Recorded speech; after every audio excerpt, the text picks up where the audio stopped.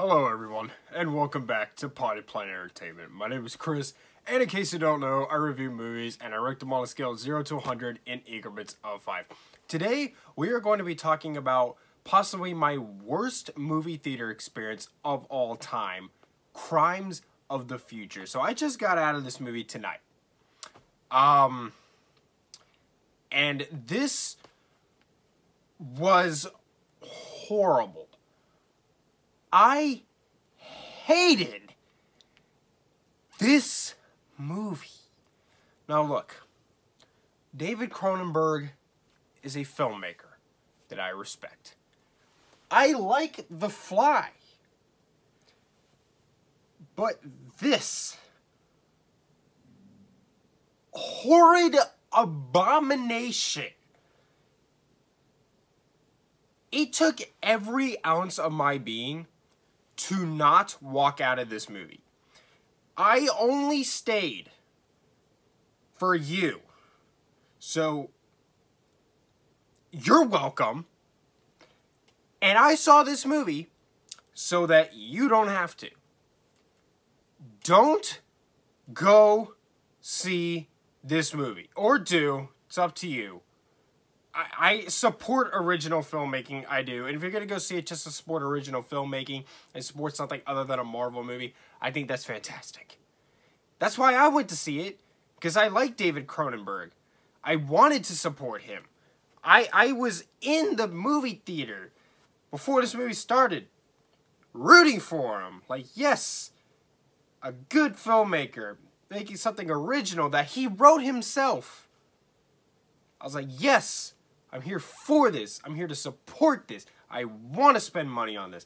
I want to see this movie. I want to review this and give it a great review and recommend it to people and have other people go see it so we can all support this man and his original filmmaking. I was for this. And I wanted to die. I can't believe how much I hated this. This, oh, man, this is like the worst movie I've seen since The Last Airbender. I just can't believe how horrible this was. This is a terrible, no good, awful movie. But Crimes of the Future stars Viggo Mortensen, Léa Seydoux, Kristen Stewart, and Don McKellar.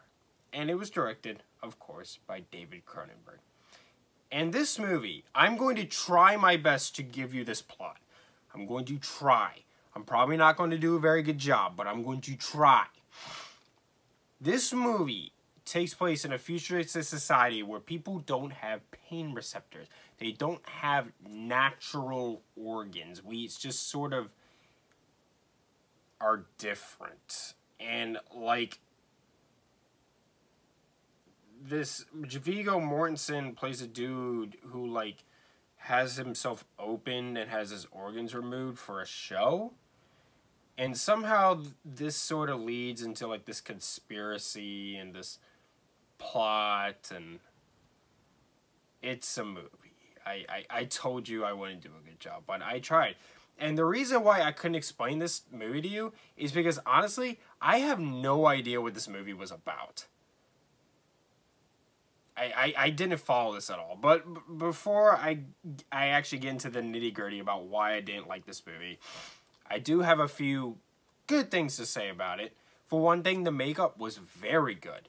Very, very good. And the special effects were fantastic. There's really good practical effects in this movie. There's really good CGI work, and it all looks stupendous. The set designs are really good. The props are really cool. There's these cool, like, skeleton chairs that, like, move you when you eat to help you digest, and they look pretty cool. The lighting in this movie is constantly dark. There isn't one scene in this movie that's bright. And like they get the lighting contrast on these actors' faces right. They do a really good job with this. And there's not much music here, but the music is very subtle, but it is pretty good. So I'll give them that. Okay, all right, I'm done praising this movie now. All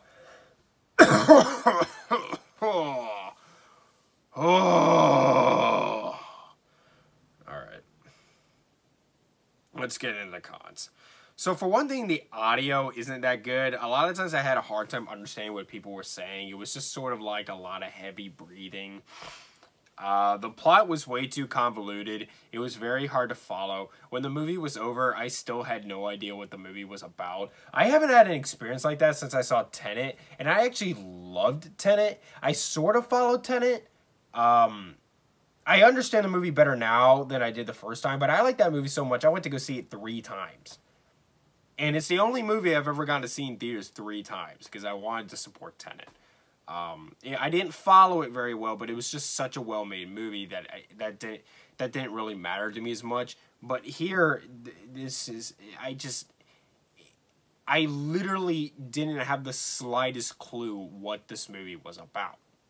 I had no idea what this movie was about. I still have no idea what this movie is about. And quite frankly, I don't care. There's way too much exposition. This movie is pretty much nothing but exposition. It's really boring. This is one of the most boring, tedious things ever. Okay, there was a guy in my theater that was snoring really loud, okay? This was so boring. I was on my phone through most of it because I just couldn't give it my complete undivided attention. I couldn't. I was so bored. I haven't been this bored watching a movie since I watched Chariots of Fire. It's so boring. And I didn't care as much, and it wouldn't have been as boring. It wouldn't have been as boring if I could follow it. But I didn't follow it because I don't know what it's about. And I don't care what it's about. Bad. Okay?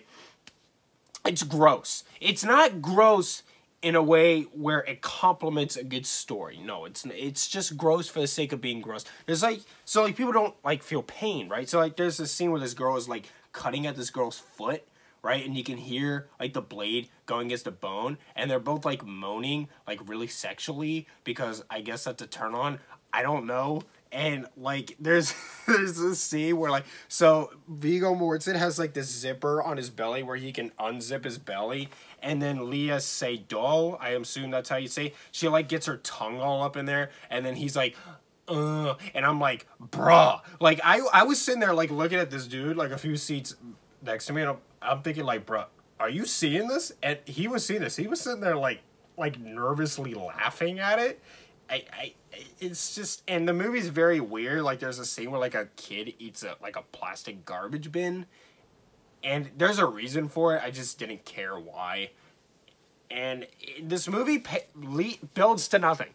It builds to absolutely nothing. There is no payoff in this movie. None. There's no payoff to this. It just sucks. I mean, my God, this movie sucks. Oh, no. This movie was disgusting. It was boring. It was tedious. It was one of the worst movie experiences I've ever had. I hate this movie with every ounce of my being.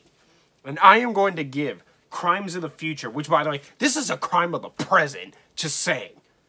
I'm going to give it a 20 out of 100. And the only reason I'm not going lower is because a movie that I would go lower with is a movie that I feel is just straight up incompetent. Like Cats in The Room, you know what I mean? And the ABCs of Death, where there's just there's just nothing good about those movies. Nothing. They're incompetent, they're poorly made, they're just the ABCs of Death. Okay, that maybe the ABCs of Death wasn't incompetent. It was just, there was nothing good about it. Nothing. There's from a technical aspect, this is a very good movie, but from literally everything else, this movie's garbage. I hated it. I will never watch this again. Ever. So I watched this, so you don't have to. So there you go. All right, I'm done. I'm done with this. Tomorrow I'm reviewing Top Gun. Top Gun 1. I've already reviewed Top Gun Maverick. Check out my review for that. Go see that movie. And if you've already seen it, go see it again. Go support that movie. Give it your money. Go see Men. Men was better than this. I actually kind of liked Men. It was alright. Go see Men other than this. Just, no with this. No. No. God, no. Okay. Yeah. So, Top Gun's coming next, so. Thank you so much for watching. Subscribe to Pod Party Entertainment for more. Hit the like button. Leave me reviews and suggestions down in the comments down below. Follow me on Instagram at Pod Party Entertainment for channel updates and other interactive stuff with your boy. I'm on Instagram every single day, even if I'm not uploading on YouTube. So follow me on Instagram so you can connect with me better. And follow me on TikTok because I do like out of the theater reactions. I did one for this, so go follow me on TikTok. And that's about it.